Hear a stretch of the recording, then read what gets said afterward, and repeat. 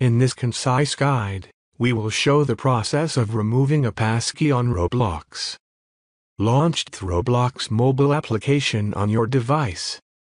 Ensure that you are logged into your account to access the necessary settings.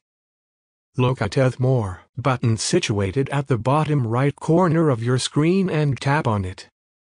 Scroll down until you find the Settings option and tap on it.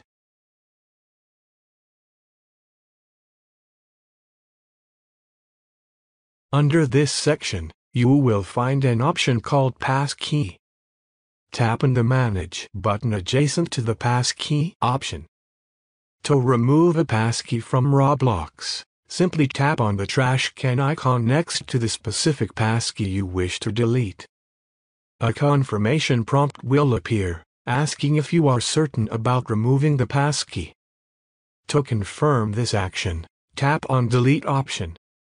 For security purposes, Roblox will require verification.